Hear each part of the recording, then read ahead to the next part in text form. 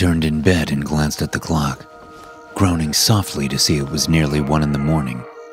My wife, Alina, slept fitfully next to me. But I couldn't stop thinking about the strange things that had been happening since we adopted a 9-year-old boy named Jude.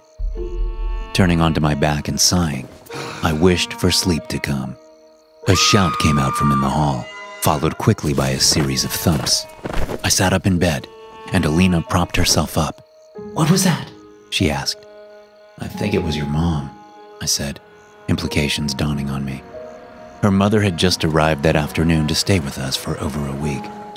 We threw the covers off and rushed out of the room.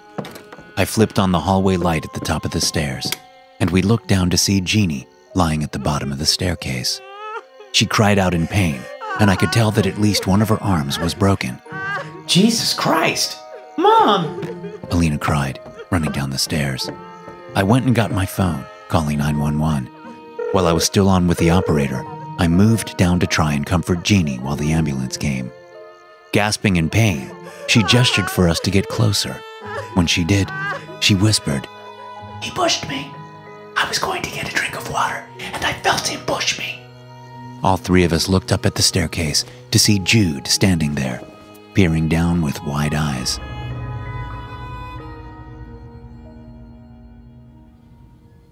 Jude looked around the living room, green eyes big and reflecting the sunlight from the windows. He clutched a Batman action figure in one hand. I'd never seen him without it during the whole adoption process. My wife Alina and I stood nearby, smiling, giving the 9-year-old some time to get used to the space. This was his first time in our home, after all, his new home. We'd only ever met at the adoption place for supervised meetings to make sure we were a good fit for each other. Glancing up at Alina, I saw the joy in her face at having a child in the house. I stepped over and wrapped an arm around her shoulders. She looked up into my face, eyes watery with forming tears. She put an arm around my waist, and we watched as the small-for-his-age child walked over to the couch and sat down. He looked up at the television on the wall. From what we knew about his history, he likely never had access to a big-screen TV or a video game system like the one I played to wind down from work. But we had to be careful about limiting his screen time. From all the reading we'd done, mostly Alina, we knew that these several first months would be hard on all of us. Adopting a child wasn't something to be taken lightly, but I was confident it would come to be a rewarding and fulfilling experience. And the look on my wife's face was a great start. We'd managed to have a child during the first year of our marriage, but the unthinkable happened. When our son was 6 months old, he died in his crib. I was dragged from sleep one morning when I heard Alina screaming in our room. I jumped out of bed, fearing the worst, as I saw Alina next to the crib in the corner of our bedroom. And when I saw the limp infant clutched to her chest, those fears came true. After an investigation, the cause of death was ruled as sudden infant death syndrome. Of course, we'd heard of SIDS, but we never thought it would happen to us. We had no risk factors usually associated with SIDS. But still, our son Adriel was ripped away from us. And for all our modern science and healthcare, no one could tell us why the child had died. Saying it was SIDS was like saying there was no cause that they could find. The death tested our marriage. It bent, but it never broke. And after 5 years, we felt some semblance of normalcy. We started discussing the possibility of trying again. But Alina became fixated on the fact that SIDS was more likely to happen to a subsequent child if it had already happened. She came to think that her womb was cursed and that any child she brought into the world would die before it reached its first birthday. So we looked to adoption, and eventually, we found Jude. We considered adopting a baby, but Alina was against it. So we settled on adopting an older child, and eventually, we found Jude. He seemed like a sweet and shy kid on all our visits with him. He had a tough life, as did most foster kids. His mother died giving birth to him, leaving him with only his older brother and abusive father. After the older brother had been seen at school with bruises and scars on his arms, Child Protective Services was called. And it didn't take them long to see that both boys were being beaten regularly by their father. When it was clear that they would be taken into foster care, the older boy disappeared. There was some question as to whether the father had killed him or he'd just run away. There was no solid evidence for either explanation. All we knew was that he hadn't been heard from in the year that Jude had been in foster care. When we got to know him as much as we could, Alina and I were confident we could provide Jude with a loving, nurturing home and a good life. On that first day when we brought him home, I knew it would be a tough adjustment for all three of us. But I had no idea how bad things would really get. Nico! Alina's shout from the backyard caught my attention. I was trying to get Jude to eat what we heard was his favorite breakfast food, eggs with hash browns and ketchup. Leaving Jude sitting at the table with his mouth firmly shut, I moved out the back door to where Alina was standing with her coffee in one hand and the garden hose in the other. It was her habit to come out into the backyard every morning to water the little garden we had growing. But as I padded over into the grass, I saw what had prompted her to shout at me like she did. It was an animal, a rabbit. Our yard backed up to a lush green belt, so rabbits were a common sighting in our neighborhood. And given that our fence was a bit old and in need of repair in several places, we often saw them in our yard. But we'd never seen one like this. The rabbit was dead. Its head had been smashed, and the implement that had done the smashing lay discarded nearby. Alina pointed at the shovel. Did you leave this here? It took me a moment to unwrap what she was really saying, and it surprised me. Are you asking me if I killed that rabbit with the shovel? Alina paused.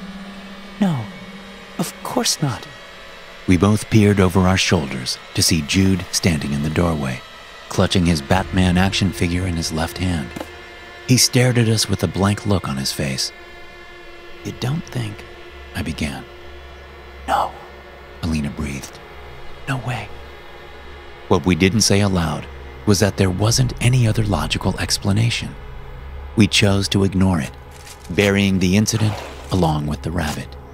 Alina gently questioned Jude about whether he'd been outside during the night, unwilling to ask him outright if he'd killed the animal. He simply shook his head. We believed him. We wanted to believe him so badly. But that was only the start of the trouble. It got worse. Much worse.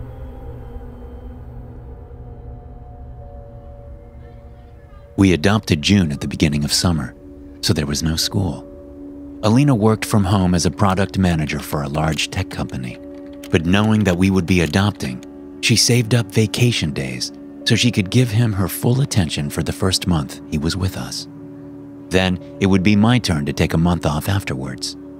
So 2 weeks after we brought Jude home, Alina was still the one at home with him all day while I was at work. When I was pulling into our neighborhood just before 4 on a Friday afternoon, I saw Alina at the corner of our street, looking around frantically. Fear blooming in my chest, I pulled over and rolled down the window.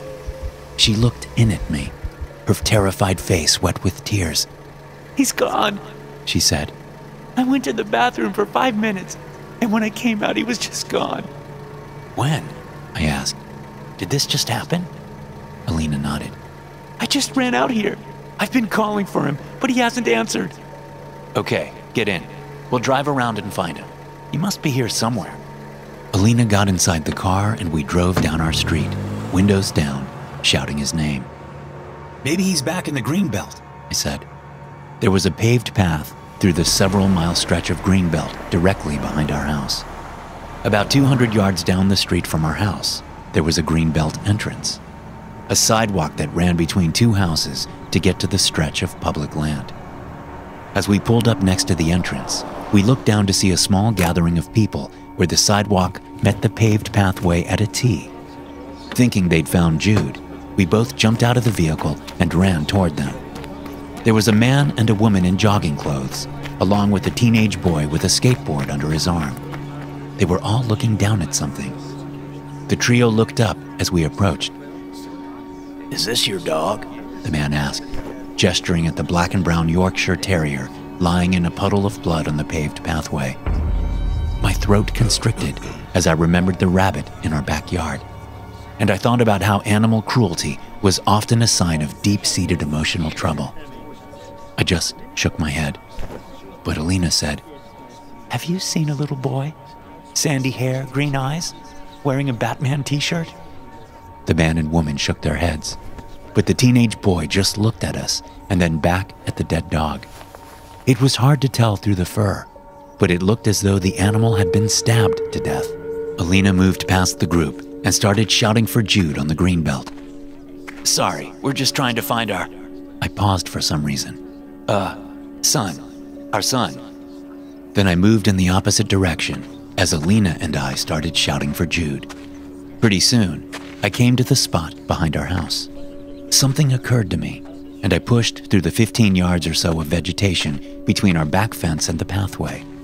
At the fence, I stood on my toes and looked over into the yard.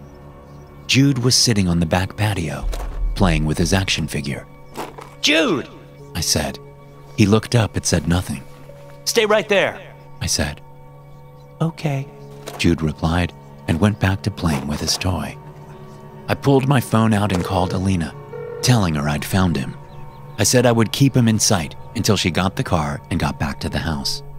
With that done, I started looking for a way over the fence.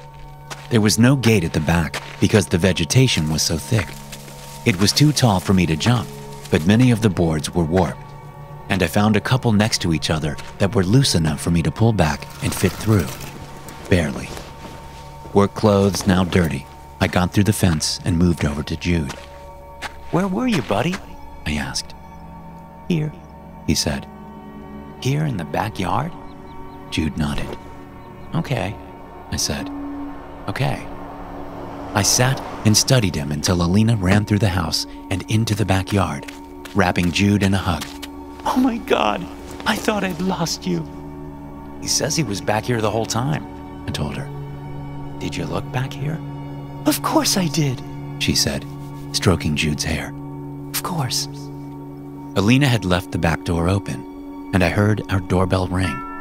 Leaving Jude and Alina in the backyard, I moved through the house and opened the door.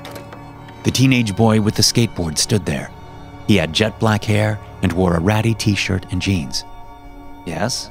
I said, realizing he must have followed Alina as she drove back. Is this about the dog? The kid glanced behind him at the street, then turned back to me. Yeah. He said. He seemed reluctant to tell me why he was standing on my front porch. I don't know who the dog belongs to. I'm sorry. I said. No. The kid said. He paused. Did you find your son? Yes, I said, unsure where this was going. Why? And he's wearing a Batman shirt? He has brown hair? Yes. Well, the thing is, see, I live down the road in the cul-de-sac, and I was just skating on the greenbelt, and I saw a kid like you described. He was on the greenbelt, and he was walking away from that dog. I mean, I didn't see the dog at first, but then I saw it, and there was no one else around. The dog was still moving when I saw it. I just stared at him, remembering the rabbit once again. And The kid said. I'm pretty sure I saw a knife in his hand, like a kitchen knife.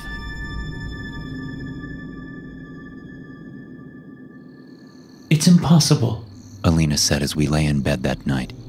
he's such a sweet boy. He couldn't do such a thing. Alina, we have to consider the possibility that it's his doing.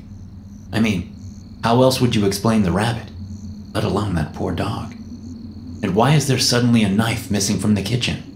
I couldn't find it anywhere.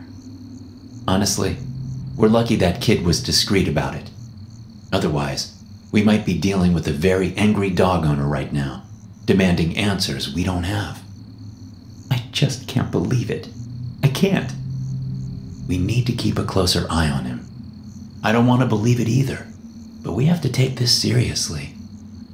My mother will be here tomorrow, Alina said. Should we tell her? I think so. I said. She'll be here for what, a week? 10 days. Alina said.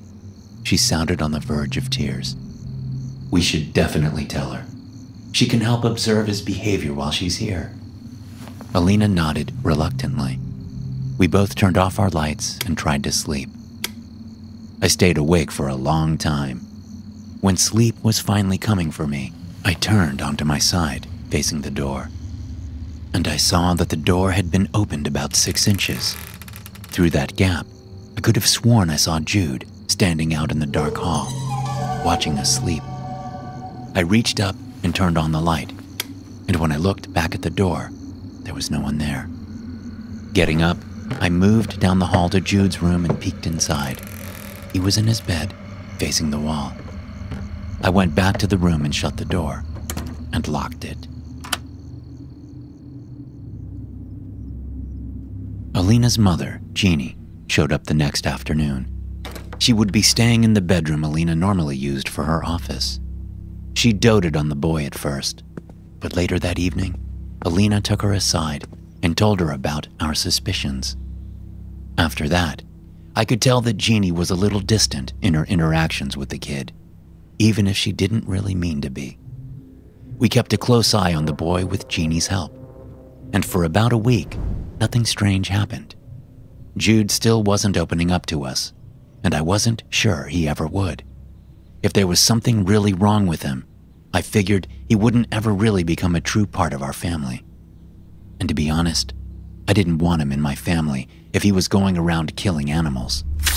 Despite all this, I still had hope that it was all some mix-up or a series of coincidences.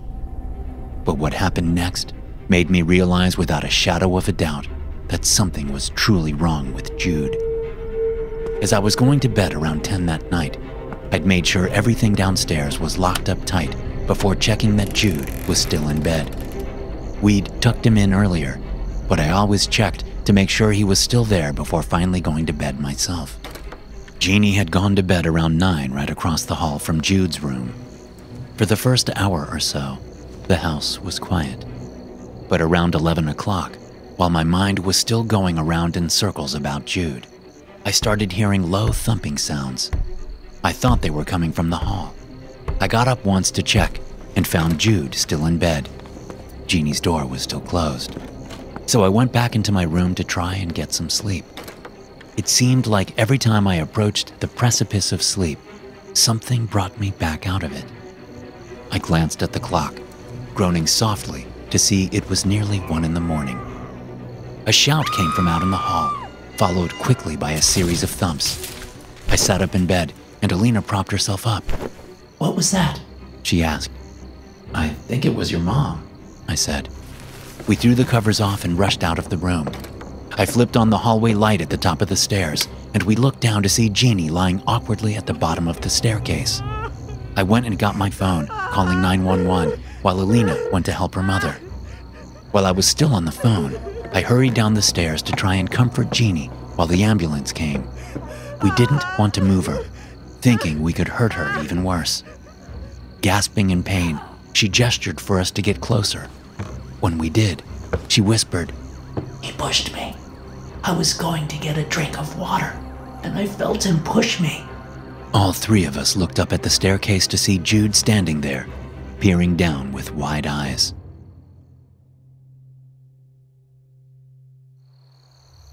I sat slumped on the couch in the living room, exhausted from the night's ordeal. Jude was watching cartoons on the television, smiling as if nothing was wrong. The frenetic visuals and keening sounds from the show drove like spikes into my temples. Alina had accompanied Jeannie to the hospital, riding in the ambulance. She called me about an hour ago, saying that her mother had broken an arm and a hip and cracked a couple of ribs. While I was listening to this news, I stared at Jude where he sat on the couch. I'd never felt so much anger toward a child before. I hadn't imagined it was possible. But at the same time, I felt pity. His outward appearance and all the behavior I'd observed were at odds with the things he'd done. I'd tried to imagine him stabbing a dog, smashing a rabbit, and pushing my mother-in-law down the stairs, and I struggled to do it. It just didn't make sense to me. I jerked from my seat as the doorbell rang. I knew it was a social worker. I'd called the adoption agency as soon as they were open. And while I immediately started talking about dissolving the adoption, the woman on the phone talked me down and agreed to send someone out first thing to see what could be done about the situation. Reluctantly, I agreed. I opened the door to find a middle-aged woman with a plump face, dressed in a pantsuit. Her auburn hair framed her face and swayed as she bobbed her head. Hello, Mr. Romero, She said. I'm Terry Vargas. We shook hands and I showed her in. Hello, Jude. Terry Vargas said when we stepped into the living room. Jude turned and looked at her briefly before returning his gaze to the television. Have you been filled in? I whispered in the woman's ear. She nodded. I believe so. There have been incidents, but you can't prove he was responsible for all of them. Is that right? I scoffed. We could certainly prove that he pushed my mother-in-law down the stairs. I didn't think anyone saw it, She said. Isn't that right? Not even your mother-in-law. There was no one else in the house, I said. and she felt him push her. There's no other explanation. It certainly wasn't my wife or me who pushed her. Of course not. Vargas said. That's not what I mean. I just like to err on the side of caution when it comes to these things. These things? Does this happen a lot? No. Poor choice of words. I'm sorry. But I would like a couple of hours alone with Jude, if you don't mind. I gestured at the boy. Please, I said. I'm going to pick my wife up from the hospital and maybe get something to eat, if she even has an appetite after the night we've had. We'll be back to discuss options with you in 2 hours. Sounds good. Thank you, Mr. Romero. As I went out to the garage, I thought I heard a thump from upstairs. I paused and looked up, wondering what could have caused the noise. Then I shook my head and shrugged it off, thinking it was a byproduct of my stress and exhaustion. 20 minutes later, Alina and I were sitting in the car in the hospital parking lot. I'd gone inside to see Jeannie, but she was unconscious and needed to sleep after being in surgery. So Alina and I left, and I filled her in on what had happened with the social worker. It was only then that I realized I hadn't even told her I was planning on calling the adoption agency. I want to go home, She said, glaring at me. now. Alina, you can't seriously want to keep him. He pushed your mother down the stairs. You talk about him like he's a dog or something. She said. I don't know what I want, but I'm not ready to give up on him. He's just a child. We can help him. Baby, take me home. Realizing I wouldn't convince her of anything, I started the car and headed back to the house. By the time we got back, it had only been about 40 minutes since I'd left. The garage door was still open. I had forgotten to close it when I left, so I pulled in and we got out without a word. We moved into the house through the laundry room. It was quiet. I heard no talking and no television. And then there was a sudden, piercing cry from the living room. Alina and I rushed into the room to see Jude in the corner, hugging his legs to his chest, hands bloody. On the floor nearby, between the couch and the coffee table, was Terry Vargas. She was lying on the floor, shirt and suit jacket drenched in blood with knife wounds all over her body. And sitting on his knees next to her was the teenage boy who'd come to the house to tell me he'd seen Jude shortly after the dog was killed on the Greenbelt. His hands were covered in blood, and he was looking up at us with a shocked expression on his face. There was a bloody knife sitting on the carpet nearby. Jude was screaming. He killed her! Repeatedly. Alina screamed at the sight of the dead woman, and she rushed toward Jude to protect him. The teenager jumped to his feet and ran toward the back door. After a moment of shock, I ran after him. He made a beeline directly for the damaged part of the back fence, the same place I'd managed to fit through on the day the dog was killed. But as he tried to squirm through the opening, I caught his legs and yanked him back into the yard. He whipped a fist at me, striking me in the side of the head. He managed to get one of his legs free and kicked me in the chest. I fell back, but quickly recovered, lunging toward him. Abandoning the fence exit, he squirmed from my grasp and ran back toward the house. And I immediately saw what he was heading for. The shovel was propped up on the wall under the patio. Scrambling up to my feet, I sprinted toward him, hoping to get there before he reached the shovel. But I didn't. He grabbed it and swung it at me. I ducked back and the spade flashed through the air an inch from my face. As he moved to swing it back the other way, I rushed him, bringing up an arm to protect my head as the wood handle hit me. It was a weak hit, and I slammed him back into the side of the house. I punched him once in the face and then wrenched the shovel away from him, jamming the handle up against his throat to keep him there. Call the police! I shouted to Alina. Okay, I'm sorry, the kid said. but I didn't do it. Who are you? I asked, puzzle pieces starting to take shape in my mind. I'm Jude's brother, he said, half choking. I moved the shovel down and put it against his upper chest instead of his throat. His brother? The one who ran away? The kid nodded. Yeah, but so you're the one who's been doing all this. Why? Are you trying to ruin your brother's life? What's wrong with you? I didn't do it. I didn't do any of it, he said, whining and sniveling. I didn't believe a word he said. He'd just tried to kill me after all. As I thought about it, it all made sense to me. The kid was trying to make his brother as miserable as he was. Their father had really done a number on him, but I realized my wife was right to second guess what we were seeing. Jude was innocent. He was the sweet kid we thought he was. But then I remembered Jeannie being pushed down the stairs. How would he have done that?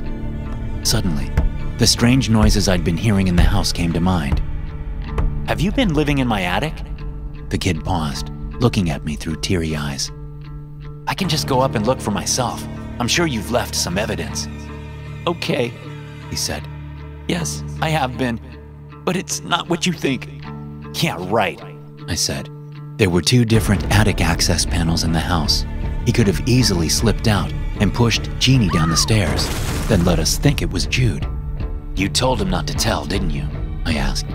Jude knew you were here the whole time, but you convinced him not to tell us. No, he cried. Just listen to me, please. Just listen. Against my better judgment, I listened to his story. It was the story of a guilty teenager who'd been caught red-handed and was grasping at straws so he wouldn't spend his life in prison. And I didn't believe a word of it. The first responders arrived not long after and arrested the kid. The woman was dead. There was nothing they could do for her. But they checked over Jude for wounds. He'd been bloody when we found him, but they found no wounds on him. The police interviewed all of us, including Jude, who talked more in one sitting than I'd ever heard before.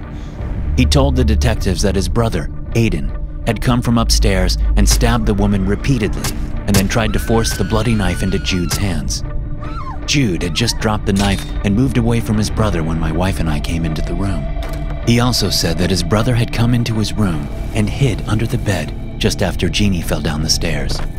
Jude had walked out to see what happened, which was when we saw him at the top of the stairs. And why didn't you say anything about your brother being in the house? The detective asked. Jude cast his eyes down. He said he'd hurt them if I told anyone. Sobbing, Alina hugged him to her chest. We left the house soon afterward, heading to a hotel for the night. The place was a crime scene, and the detectives said they would likely have people there for much of the day and into the night. But before we left, I got into the attic and found a skateboard, a sleeping bag, a backpack, and a grocery bag of food trash. I made sure to tell the police about it. At the hotel, we had room service and watched a movie. Jude seemed to be opening up a little bit more. I guessed that the stress of having his brother around all that time had made him closed off. It was nice to see him opening up to us. At bedtime, Alina and I slept in one of the beds, and Jude in the other. In the dark room, I found myself staring up at the ceiling, thinking about the story Aiden had told me before he'd been arrested. He said that Jude was dangerous. He said that the only reason he was hanging around was to protect me and Alina. When he came to the house to tell us about the dog, he was hoping it would be enough to make us get rid of Jude. He couldn't just come out and say Jude was dangerous. He knew we'd never believe him. So he was waiting, biding his time until he could give us the evidence we needed to see Jude for what he really was. He even said that it wasn't his father who had abused him. He said it was Jude. He said he would wake up to Jude hitting him with a baseball bat in the middle of the night, and that the bruises they'd found on Jude's body when the social workers had first gotten involved were self-defense wounds from Aiden himself. They'd blamed the father, but it was really Jude's doing. It was all Jude. When Aiden realized he would be put into foster care with his brother, he knew it wouldn't be long before Jude actually tried to kill him, so he ran away. He said that Jude was the one who'd stabbed the woman to death and that Aiden had been trying to help her when we came in. And he'd only attacked me with a shovel because he panicked, knowing we wouldn't believe him. I went over his story in my mind, thinking it through. Something about the dark of night made me consider it more than I had when Aiden first told me. The more I thought about it, the more I thought it might be the truth. I sat up in bed and looked over toward my adopted son. He was sitting up in bed, his back perfectly straight but his head turned toward me. He smiled in the darkness. Good night, Daddy. Sleep tight. Thanks for listening. If you enjoy these stories, be sure to subscribe to the podcast and check out some more of my episodes here.